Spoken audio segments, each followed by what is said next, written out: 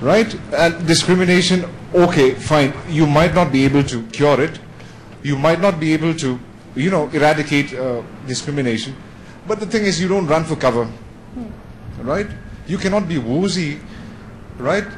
So you have to be a little thick-skinned, do what you have to do, gear up, buckle up. But has the state adequately asked for things, adequately pushed for it, adequately wanted it? I mean, you need to have politicians to have a vision. The opportunities here, the kind of, just to do away with this mindset.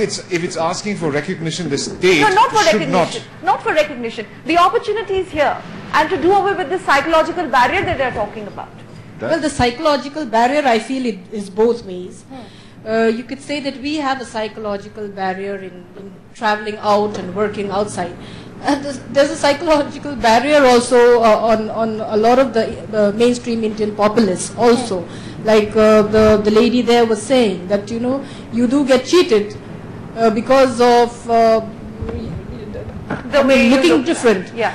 Say, she must be referring to, say, the auto walas or, who charge you, say, twice what you're supposed to pay.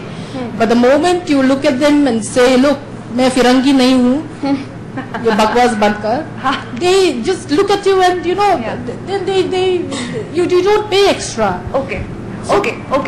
What do you have to say about this? Yeah. I think that's universal because people who look different when they come to Mizoram also got cheated in the market by the taxi wires. Well, I look very different from you, but I never got cheated. I've been loved here like anything. So I don't want to talk about isolation and discrimination because we said we are living in a global village, so we have to have a broad. Okay, global village. Let's now move on. No,